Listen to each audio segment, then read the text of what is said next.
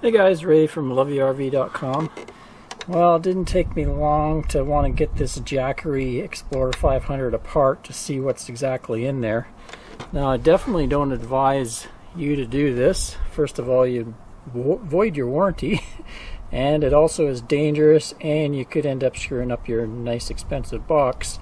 But I'm going to do it so we can see what exactly is inside there and how well it's built. So there was a whack of screws had to come out and little rubber thingies to get everything apart, but nothing that was that complicated. Now the two pieces kind of clamshell apart, so just let me pull this apart and I'll give you a look inside. So it came apart quite nicely. You can see the molded plastic case of two pieces. See up here there's a little LED light board right there, and then they have a lens on the other side, and just a couple covers on the ends. So those are just all basically plastic pieces.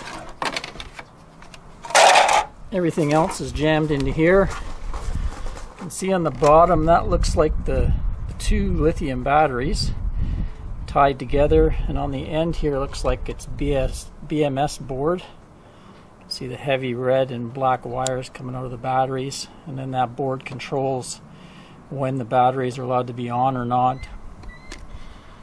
And then we also are going to have our inverter board and a charge controller. And on the end here we have a fan.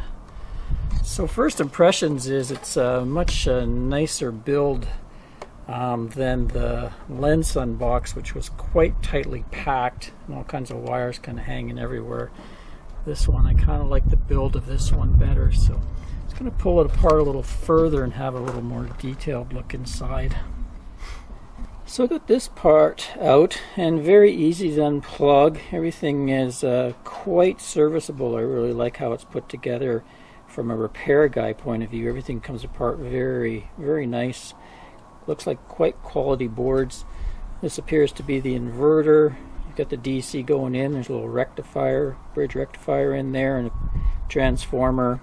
Some FETs, and on the outside here is where the AC comes out. Fan for cooling. There's a couple control boards in there. There's a temperature sensor goes to this board. Sort of safety precautions. A couple big 40 amp fuses in here for fail-safe, and that's mounted on top of the battery packs there. There's twin battery packs. I think they were 21 point something volts at 20 something amp hours. Comes out to 518 watt hours. Give you a closer look at the BMS on the back there.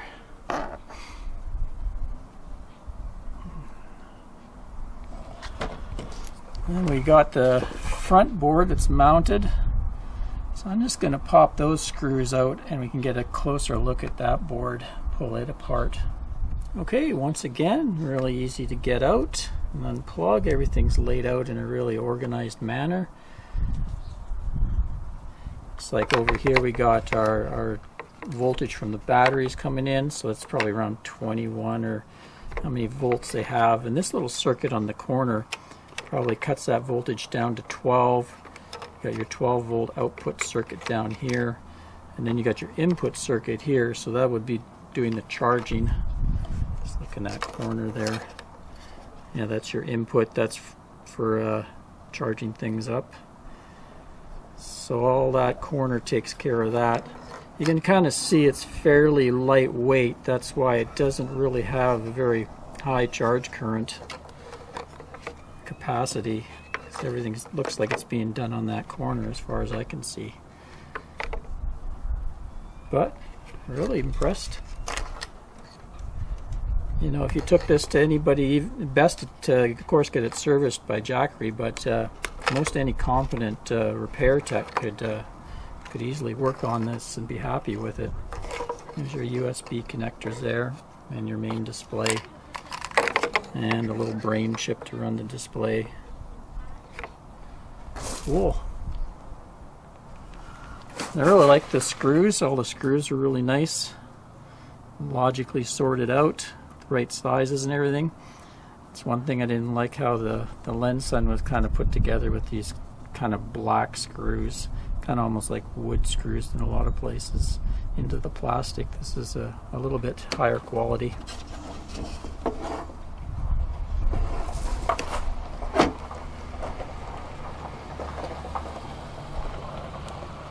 These plugs too, the receptacles for the plugs are really solid. You can see they're soldered right onto the board with heavy solder. On the back, nice seal holding them in place.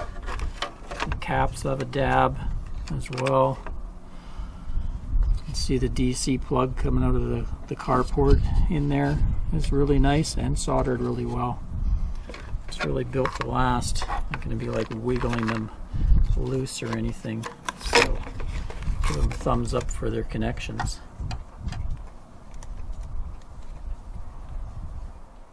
Well, there you go. Even got it all back together and still working. Amazing.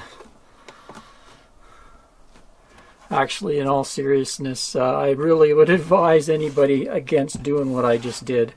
The only reason I'm confident enough to do it is I spent 25 years as an electronic repair tech working on consumer electronics like TVs, stereos, VCRs, all that kind of stuff. So 25 years of taking things apart for repair and putting them back together.